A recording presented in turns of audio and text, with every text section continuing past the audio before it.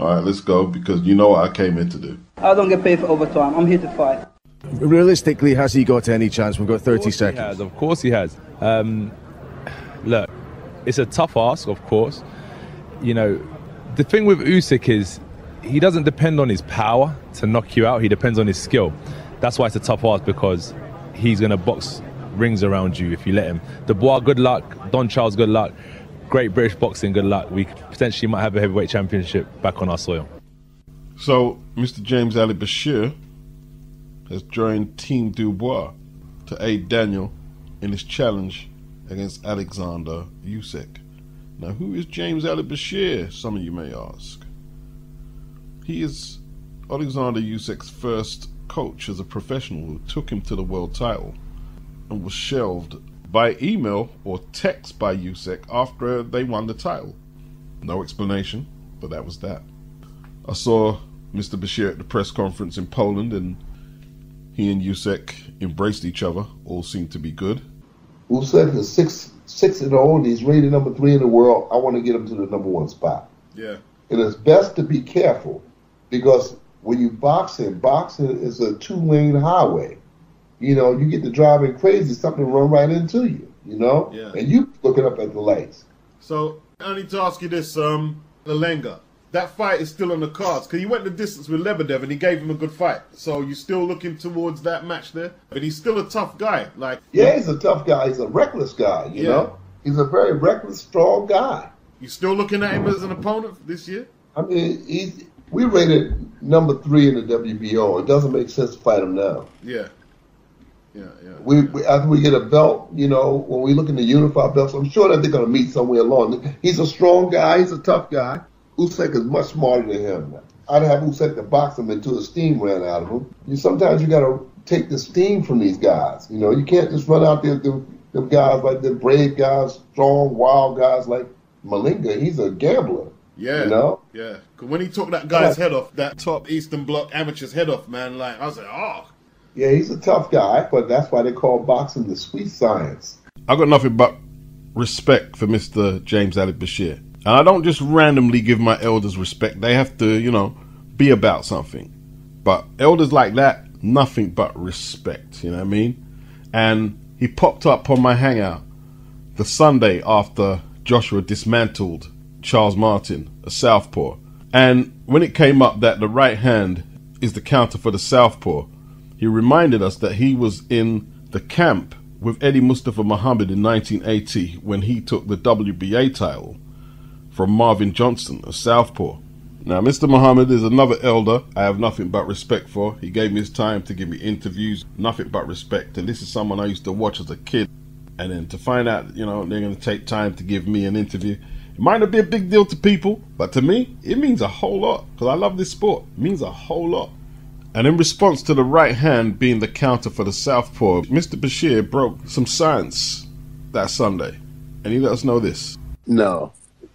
For me, the way I was taught was to work your jab. Work the jab. Hit the forearm. Hit that forearm right there between the wrist and the elbow. Just keep jabbing that there. Jab that there, and then bang the left hook. It was the left hook right hand, not the right hand left hook. See, when you reach him with that right hand, you expose yourself to be counterpunched with a left hand. But it's more comfortable to feint the jab. You know what I'm saying? Feint the jab, then throw the right lead half-heartedly and throw the left hook. The whole game plan is to land that left hook to the body. Here, write this down. You guys write this down, then you can see what I'm talking about. See, that's what these trainers don't do. So-called teachers, they're supposed to be teachers, and they don't teach the guys. There's examples there. Go to YouTube and look at Eddie Mustafa Muhammad versus Marvin Johnson, and Eddie Mustafa show you how to break a southpaw down. That's how you break down a southpaw, an aggressive southpaw. You break them down with body punches. You open them up with body punches. That's what you want to hit. You want to hit them body shots, you know? When you're reaching with that right hand, but AJ was able to throw the right hand because his arms are long, and then you got a stationary target, look like he looking for a stop sign or some shit. You know what I'm saying? He's standing there looking, and that grocery cart, that Amtrak, that train came right down the middle, right in the mouth. He grazed him a couple of times prior to that, you know? Another thing, they made a mistake. And I said this to you the other day we was talking. I said, the event is going to consume Charles Martin. So are these the tactics that he's going to bring to the camp with Don Charles and Daniel? Although he himself said that's how you break down an aggressive southpaw. So unless Usyk is going to change tack and look for the knockout on Saturday, Mr. Bashir might make a few modifications on his southpaw killing strategy. I'm actually working on a 2-fight deal with me and Joshua. One up in Saudi Arabia and the other one up in, we're going back to the motherland, Africa. In reality, I'm going to focus on the Wilder fight for now. People are reading about 1 or 2 hurdles arising in negotiations. What can you say about that? Things are positive, you know. We've got the stumbling block. Fury's got to get past Ngannou. Usyk's got to get past Dubois. Good luck to both of them. Good luck to every party involved. And then we can then sit down and kind of rejig things around. So the goal is to have Usyk and Fury potentially compete for the Undisputed Heavyweight Championship. Myself and Deontay Wilder, 2 big punchers, great fighters, been to the top of the mountain, slug it out, and may the best man win. So it'll be a great event, potentially. So we're just waiting to see what happens and then finalize the devil in the detail. There's been a few people who've been running around like headless chickens just this week saying or intimating AJ doesn't want the fight. What's giving you that idea is what I don't get. What is giving you any idea AJ doesn't want the fight? And I said on Twitter, because I got it from a good source, a very good source, that they're not going to announce the fight until Fury and Ngannou and until Usyk and Dubois have their fights. It won't be announced until then. And that's what AJ was saying just there to Sky Sports. The paint's barely dried on the Hellenius knockout, and there's people screaming that AJ's ducking the fight. It's ridiculous. Like, I don't know what it is. I take it upon myself and say niggas is gay. And no, if Fury or Usyk don't decide to go through with their fight, it doesn't mean Wilder and Joshua doesn't happen. The fight will happen, but they're taking it stage by stage. Fury and Ngannou, Usyk, Dubois, and then at some stage we'll get an announcement. But it's not all on Eddie Hearn and AJ to make fucking fights. And if the negotiations do break down, it's irrational just to point the finger at them as well. Wilder said he's going to get rid of AJ in 3. But if it's the more confident AJ, it might last into the 4th. Wilder better start his road work. Better get that road work done. Because he might go more rounds than what he's planning to stay around for, and he might get tagged himself. All this big knockout talk. What all that big talk hot, you're playing yourself.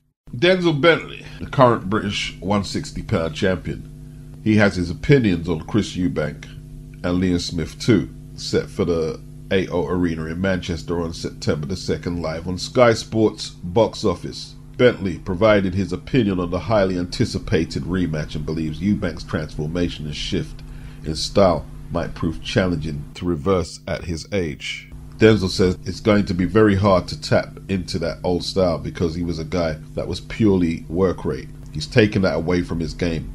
I think to go back to that at his age will be very hard, Bentley said. He said Smith is going to be too confident. He's going to be relaxed. He knows he can knock him out. Smith doesn't rush his work and look stupid. Smith is always composed and has a good shot selection. Denzel, he says he can't say whether it will be a knockout or points, but he's going for Smith to hurt him, and he believes Smith will win again. Well, Denzel is 100% right. A lot of people have told, or maybe not told Eubank himself, but they've said that he needs to go back to that volume punching that he did as a kid. Well, did that win him a world title? Nope. And youth is very instinctive. And what is instinctive to the individual, once it's lost, it will be hard to replicate if it wasn't taught or trained and ingrained into you. Recapturing youth, if it at all was possible in its entirety, would be the most sought after commodity in the world. He has to try and improve on what he's been doing with Roy. It's the new style. Even though Roy won't be in the corner, it would be stupid to stray too far away from what they've been practicing for the last couple of years. Now Eubank is in his 30s. The 20-plus-year-old Eubank can't make decisions for the 30-plus-year-old Eubank, and vice versa. It all has to work in tandem. The momentum was lost after the James DeGale fight for Eubank. That's where the momentum was lost on the PBC, the inactivity. Can he become a world champion, not baby belt, not IBO? or anything like that. Maybe. But the ideal window of opportunity was then. He had a trainer. People will say the girl was washed. Yeah, there was some slippage there, but you're dealing with a world champion who didn't lose his belt in the ring, former Olympic gold medalist, a southpaw. EUBANK still had work to do. And I try and watch what I say, as I don't go in the ring and just diminish somebody's win. I have to look into it a little thoroughly before I do that. But that's just me. So we have to go back to 2017, since Daniel weighed a similar weight. In his first 4 bouts, he weighed 231 debut, 232 second fight, 234 third fight, and 232 in his 4th fight. And then after that, 238, 240. Other weights he came in for the most part until today, 233, 25 years of age. Are they going for speed, or is this just a result of the punishing workouts he's put himself through, and he's just ended up that weight as a result? Usyk 221, just like he was for the 2 AJ fights. Nothing changed there. Usyk, he didn't look that impressive on the scales, in all truth. I don't know what I'm comparing that against. Does he always look like that? Maybe the daddy physique is creeping in. I don't know what that tells us. Waiting. Daniel, you're in the lion's den right now. A chance to create history. First off, you got a message for those fans watching at home? Yeah.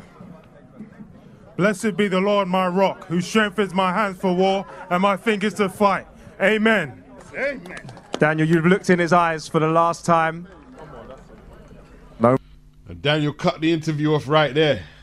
A lot of people are theorizing he has never used Psalms before after a weigh-in, that he's nervous. But listen, man, I don't agree with that. Like, you do what you got to do to try and get yourself in the frame of mind for the battle. And if it's new, it's new.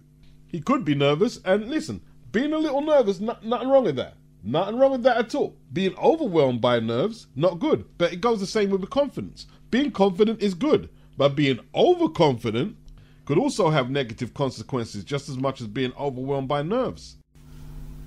Regis PROGRAIS will defend his WBC 140-pound title against Devin Haney, and they're targeting November the 11th, according to Regis's trainer, Bobby Benson. So it looks like just a few loose ends to be tied up, and we'll have that fight on DAZN, and I'll be grateful for that.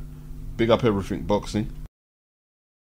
The PFL have 3 undisputed boxing champions, female boxing champions signed to their roster. PFL is MMA.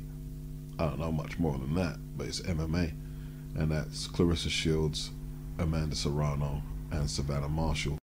Why aren't the likes of Canelo, Crawford, Tyson Fury, Inoue, current champions, good earners, trying to do MMA? Well, they're earning huge purses and they're selling out stadiums. Perhaps not Crawford, but you know, he's doing big numbers. He's doing pay-per-view, 600,000 last time against Errol Spence. And in Omaha, he's a huge draw. Clarissa and Savannah, they had a big blockbuster in the UK at the O2 Arena. Serrano did well against Katie Taylor in terms of numbers at the MSG. But without Katie Taylor, she has no chance of doing that anywhere in the world. And Katie Taylor, she came up on Anthony Joshua cards, I believe Takam and the first Ruiz fight, and she was also on the undercards of the likes of Dillian White and Derek Chisora. That's how she made her come up on Matchroom. She's the most bankable female boxer. And now the Irish boxing scene has opened up again. She's doing good numbers at the Free Arena. There was Chantel Cameron saying she wanted the rematch in Manchester. She doesn't have a say in it. Like, most female boxers don't have fan bases. They're dependent on men's boxing being successful. This boom period, which you could say started from Carl Froch, but I'm talking from AJ. If it wasn't for AJ and his success, you wouldn't see as much female boxing on DAZN or Matchroom. You just wouldn't. Opatah defends his IBF Cruiserweight title against Jordan Thompson 30th of October, and Shannon Ryan's on there. She signed to 258 Management. The same with Ramla Ali. She signed to 258 Management. We wouldn't see these girls on the televised portion of the card if they weren't signed to AJ. Ramla is no longer with 258. I've been talking about British boxing potentially heading into a crisis, a boxing recession if you like. One of the first casualties will be women's boxing, because most of the boxers UK, US, they don't have fan bases. And I have a feeling them not becoming the stars they want to become in boxing, Clarissa, Amanda and Savannah, could be having a big influence in them crossing over to MMA. There's no male boxing champion in the prime of his career, in the prime of his earning power, who's switching over to MMA. When they asked Anthony Joshua, do you want to fight Francis Ngannou, he said no. Tyson Fury said yes. Even with him saying yes, Ngannou is coming over to his world. And Ngannou might want to test himself as a boxer. He may want to do that, but money is the main driving force in him crossing over from MMA to boxing. All the talk about Alicia Baumgardner wanting out of her Matchroom contract was crazy. Where's she going to go? I think Top Rank have two recognizable names. I think that's Iniesta Estrada and Michaela Mayo. Al Heyman, Zero. Frank Warren, Raven Chapman. Ben Shalom has a good number of female fighters, but you can write off Frank Warren and Ben Shalom because they don't do cards in America. Where would Alicia fight in the UK? Her last fight was promoted in Detroit, her hometown, by Matchroom. She wasn't leaving Matchroom, and Eddie confirmed that, saying that they were looking to extend her deal beyond next April. She was never looking to get out of that situation because there's not much alternatives. And I tell you this now, if Sky and DAZN reduce how much budget they're going to put into women's boxing, it's basically dead on a mainstream level. And if there are to be any casualties and any cutbacks in boxing broadcasting, the women are going to get hit because most of them just don't have the fan bases to make it a viable decision. Look at this, like Jai Opataya defends his IBF title against Jordan Thompson on the 30th of October at the OVO Arena, Wembley. Look how much women are on the card. Maisie Rose, Shannon Ryan. There's another two girls here I don't recognize. Looks like they're going to be fighting each other. Ellie Scottney defending her titles. There's as much women on the card as men. The women need to look long term. You see, men in the professional ranks for years, before I was born, way before I was born, have always had to think about selling tickets to their workmates, to their families, to their friends, to whoever, building a fan base. And it's something that women in boxing, professional boxing, have to look at. You can't just be relying on DAZN and Matchroom and Sky to be putting up the money. There will come a time when a lot of women are going to have to justify their existence on the portion of the broadcast that's televised.